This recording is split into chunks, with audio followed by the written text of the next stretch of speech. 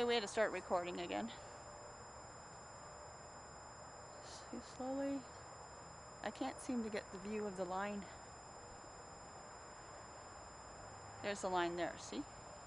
See how much the moon's gone below the line? What time is it now?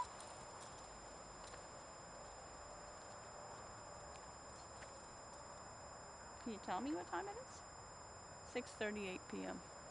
We started filming around 6:20, so it's been about 15 minutes.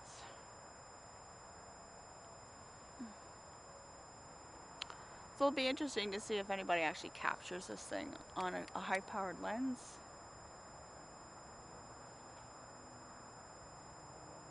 That red dot is the top of the building for a satellite thing. Yeah, the red dot is part of that building satellite thing. Harry, it is. I got it on camera already. What we're looking for is something that's gray, not red. Yeah, you can see, oh, see this, the moon is getting more and more. So I'm not sure if it's because of the fog of the Earth or because the asteroid is kind of kicking up space dust. You know, when something passes through and everything's all settled. And it's all matter up there, so when it shoots through it, it's going to be shoving stuff around. And I'm just hypothesis here. I really don't know what happens when an asteroid goes through. But I do know that we have matter. And I can't see one lousy star now, so I can't even see what's going on now. I can't even tell you. But I can safely assume, since we've been here for the time frame that they said, 6:26 is when it was coming by, I did capture that one little dot. So I'm hoping that's what it was. Oh, we've got a flashing light up here, which is just an airplane going to the right of the moon. I was hoping for some fireworks or something, you know, just to show, oh yeah, there's an asteroid. Boom, you know. A little bit of fireworks, a little bit of fire in the sky. Wouldn't that be cool? No? Maybe. Okay, so the moon has dropped considerably below my line of vision here. It's gone about 1, 2, 3, 4, 4 inches below the line. Up there.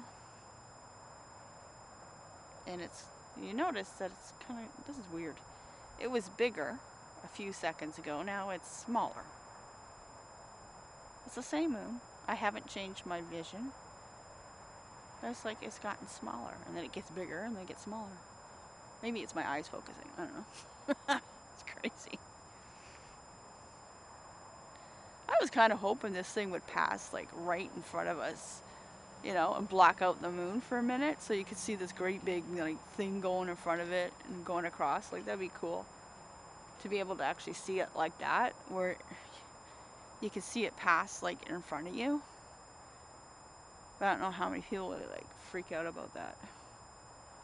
Okay? But this is the moon. It's got a big ring around it. Usually if you have a thick ring around your moon, it means you're going to have moisture or rain or a bad storm within the next 12 to 24 hours. And as you can see, it was completely clear before this fog settled in. And now, see there, it's getting bigger. I swear it's getting bigger again. Is it just me, or is that moon getting bigger? No, there's a small face. Maybe it just looks it. There's a face on there. A smiling face. Yeah, a man on the moon. It's like a honeymoon. The man on the moon is smiling at us. No, it is true. His eyes, nose, mouth. Yeah, I know. It does look like eyes, nose, and mouth. It is. I remember about 20 years ago when I used to look at the moon, there would be like one crater on it. And now it's got like 4 or 5. So sometimes I wonder if there isn't some sort of asteroids actually hitting the moon itself and making craters on it. You know? And that's why it looks so different. But you can see that it's getting quite closed by the fog level is getting darker and darker and darker.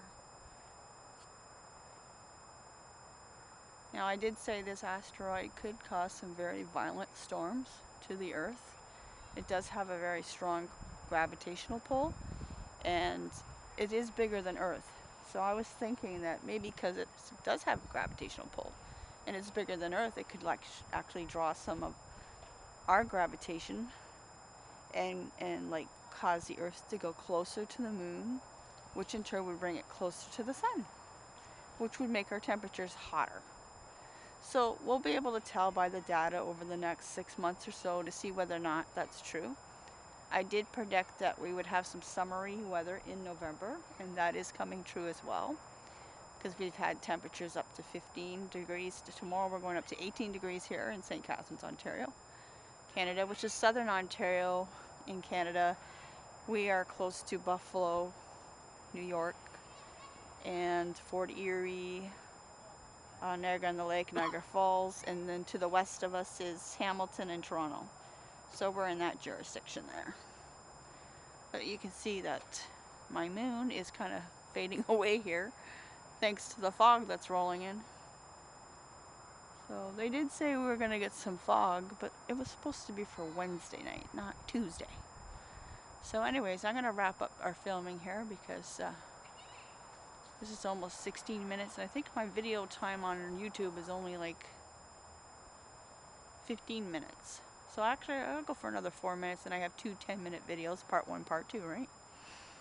So hopefully somebody got pictures of this asteroid. And this is an event that we won't see for another quite a few years. I think they said the next one isn't until 2025 or something like that. Maybe another 25 years from now, which would be more than 2025. Maybe it's 2038, 2039, something like that.